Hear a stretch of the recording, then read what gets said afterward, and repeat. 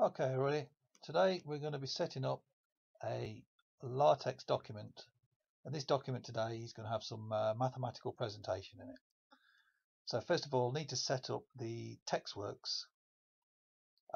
So in this side, I've got the document class A4 paper 10-point article is what I've chosen to put in there. That's just to set up the type of document I'm trying to create. Because we're trying to create a mathematics document, that would be a nice way to start. It's going to be in PDF output. Then I picked 3 packages for us to use today. When using LaTeX, packages very important. You can't just type anything in there. You need to use packages. So the packages today, I've got fancyhdr. That's for page setup basically. So if you notice here, I've got these things here in the header and in the footer. I've got this one here. I'll explain those to you in a minute. That's what the fancyhdr does. And then I'm going to be using integrals. So a nice little package for using integrals is bigints. So that's a package there to use. And then a nice little neat package is lastpage. So that'll give you the last page on your document for the PDF output. So here I've got page 1 of 1. I've typed nothing in there yet, so that's why it's got 1 out of 1. But when you get to page 7, it'll give you pages out of 7. So that'll be page 1 out of 7 if I had 7 pages in there. Okay, so now we're going to set up the page presentation. So page style, using the fancyhdr package, you need to type in there /page style, all lowercase, and then curly brackets. Other brackets we'll not use, and just type fancy in lowercase and close the curly brackets. Then fancyhf, just curly brackets open and close straight away. Now you see here, now I've got /chead, /rhead, and /lhead. Now in here I've got curly brackets with YouTube demo, sumchief, and page setup. And if you look here, I've got page setup in the center, YouTube demo on the left, sumchief on the right. And I've got lhead YouTube demo. L is for left, C is for center. So I've got page setup in the center, and rhead is right hand side of the header, which is sumchief. So if I wanted to change these, let's have a little mess around with these, see what happens. So C head, I'll put that now to the left hand side. So page setup will come to the left hand side. Let's put sumchief on to the center. And the YouTube demo, that writing on the right. Let's run that now and see what we get. Everything's all moved now as we allocated here. They've all moved. So there's something you can play around with there to suit your own presentation. And then rfoot, so basically R as in with the head, R is on the right hand side of the footer. And I've got page just on its own, capital P, /the page, /space, that's just to give it a bit of space when you're showing the page footer in the page number there. So that's just created a nice little page between the 1 and the R, otherwise things get a bit too close. Always think it's nice to have a space. And then page reference, so page reference is /page ref, and that basically refers to every time on every page what the last page is. So for example, if you have a 20-page document, last page will always be 20. So then this page 1 of 20 will then become page 1 of 20 instead of 1 of 1. And then title, open and close curly brackets, and set counter. So basically your first page of this document will be page 1. If you was to type page 10 in there, your first page will be page 10. Okay, so that's what I've got there. Next, I've got here begin document and end document. Always with LaTeX, when you're doing a functions, you've got to open and close every time when you're doing all these items in green.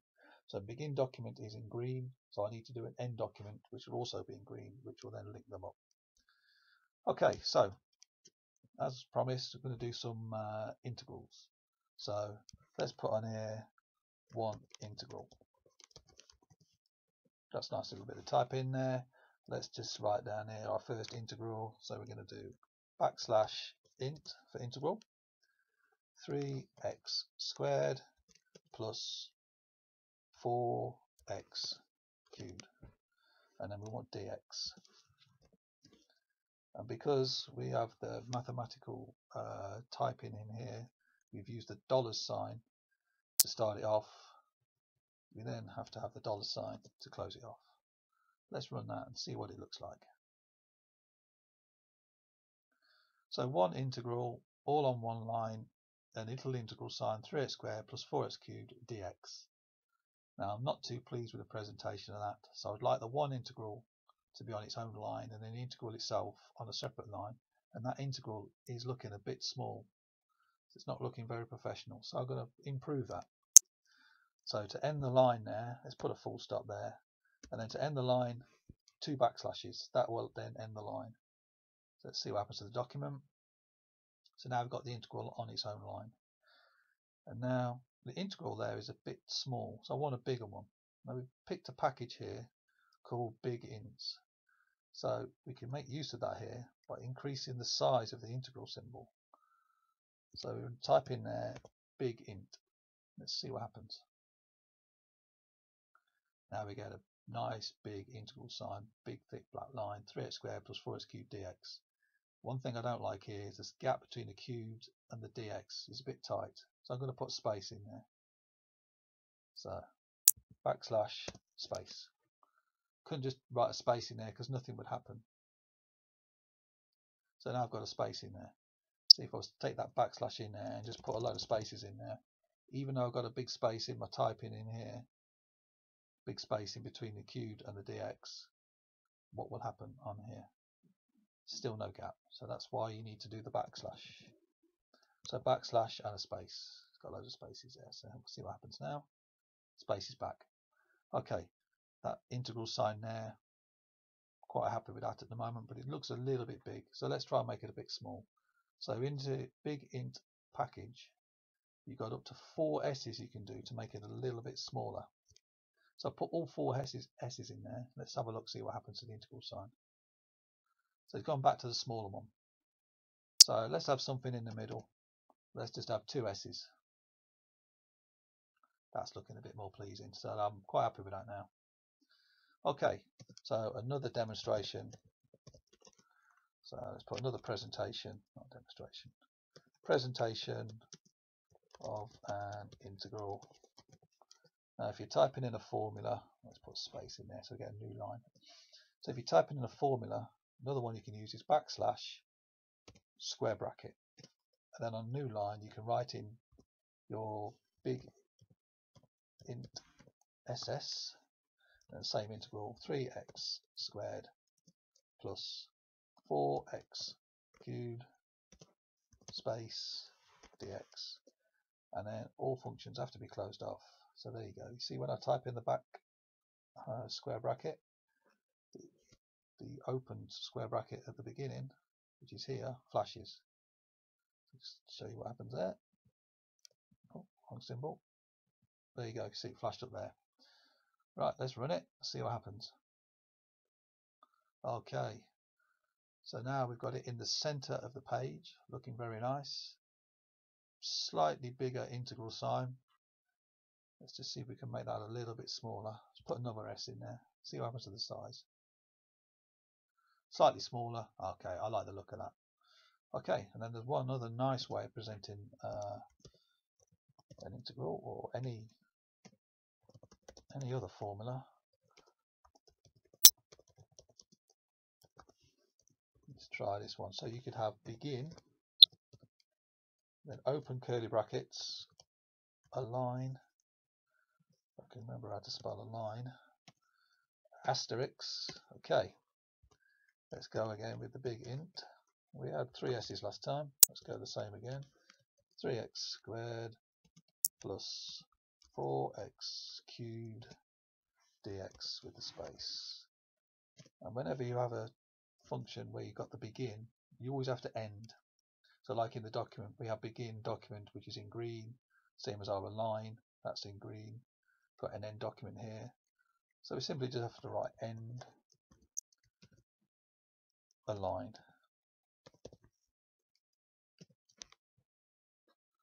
Let's run it.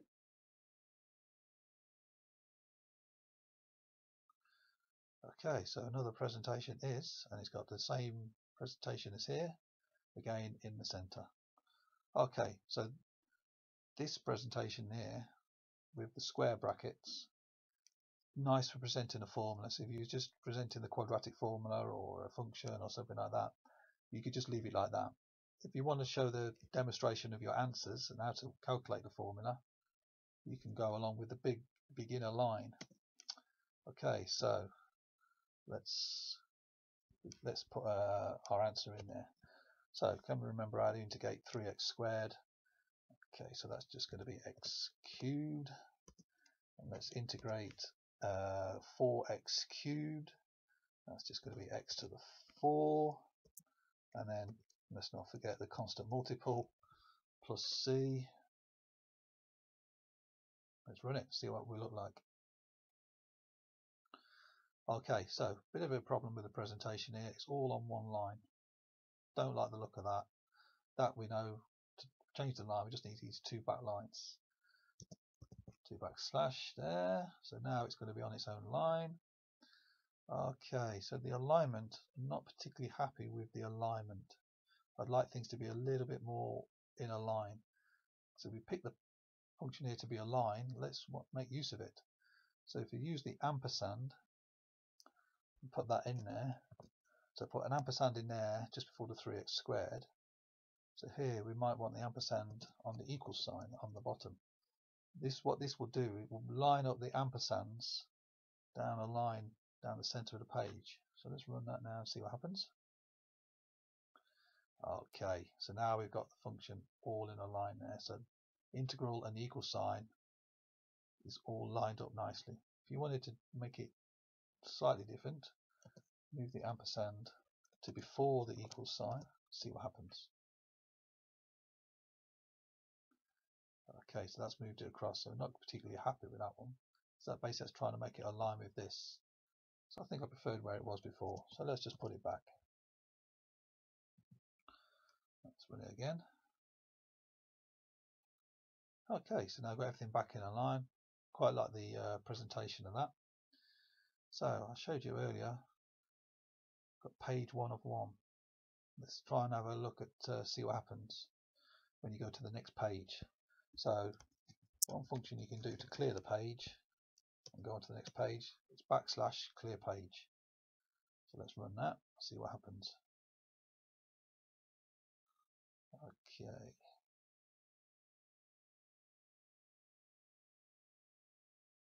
Okay, so that's all good. So now we type new integral. Let's run it, see what happens. Okay, so now we've typed something in the new area. We've got page 1 of 2. Here we are, new integral, which is now page 2 of 2. This is the second page. So okay, so let's type in a new integral. Let's type something with some Greek letters. So we begin, open brackets, curlies, a line with the asterisk, big int, and we like 3 s's, didn't we? So big integral. This time let's try a different function. Let's try a trig function. So we do the integral of, let's say, cosine, and then I like to put it in the brackets, pi of x. So let's just type pi of x and see what happens. Let's not forget our dx. And then end the line. As we did before, earlier on, we put begin a line, end a line. So the same happens here, even as on the page. Let's run that. And this pi of x, see what that looks like on the page.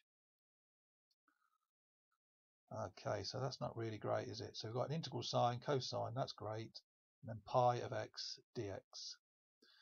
So because we're using Greek notation, pi being a Greek symbol, use the backslash symbol again, see what comes up. Okay, so now we have the proper pi symbol in there. That's looking much nicer. Okay. Notice as well here, I put the cosine also with a backslash. See what happens with the cosine without the backslash. didn't like it. So there we go. So let's put the cosine with the backslash. So it gave us a little error. And that's because I ended the line. So if you put that like that with a line, won't be happy. So you got here an error coming up. Paragraph ended before a line was complete. So if I take this line out here,